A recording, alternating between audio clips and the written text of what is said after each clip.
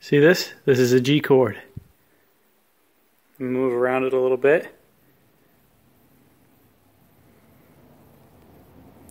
This is how I play a G. Sometimes I'll mute out here with the back of this finger, right here, my middle finger, and just play a G5, no third. Super easy. See this? I'm muting it out right there.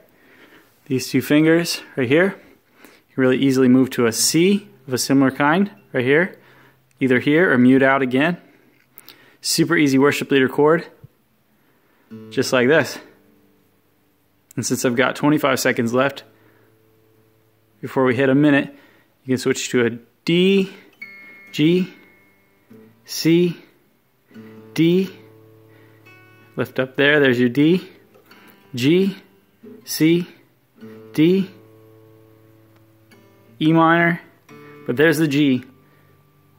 Now play it back until you get it right. Don't forget to subscribe.